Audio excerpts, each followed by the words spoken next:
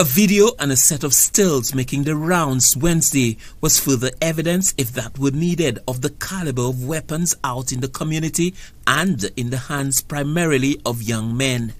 In what seemed like a display of military-grade firepower, an assembly of young men show off their arsenal. One senior police officer, speaking on condition of anonymity, told News Force that the material on show is chilling for the damage it can cause.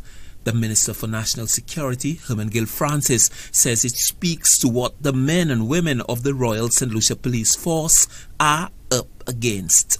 It just indicates how dangerous the situation is and how many firearms that we seem to still have on island.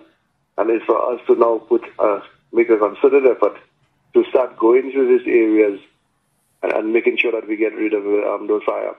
Senator Francis says the video and stills have been brought to the attention of the High Command of the Royal St. Lucia Police Force. But I've also forwarded it to the Commissioner of Police and the Deputy, and I know for a fact that they're actively investigating this matter.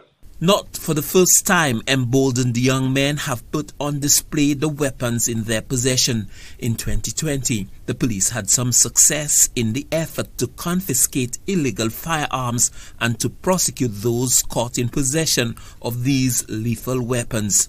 The challenge for law enforcement is to stem the flow of these powerful weapons into St. Lucia, with barrels from North America and the island's porous borders believed to be the entry points for this illicit and deadly cargo.